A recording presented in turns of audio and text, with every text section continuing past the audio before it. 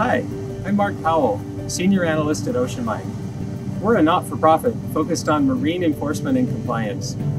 As part of the Climate Trace Coalition, we're producing global, near real-time greenhouse gas emissions estimates for the world's large commercial ships. That's more than about 50,000 ships. We do this by tracking vessel movements using satellites and monitoring emissions based on this activity. Our results are more complete and up-to-date than other inventories, and with weekly updates, we can monitor emissions reduction efforts to find out what's working and what's not working. One finding of concern is that global shipping emissions are increasing fast, nearly 10% per year over the last 2 years, despite COVID restrictions.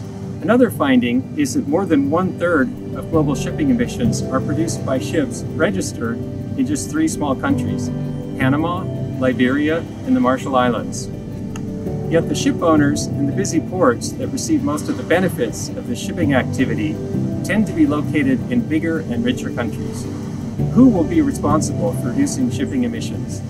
To find out more, I invite you to take a deep dive and visit the Climate Trace dashboard.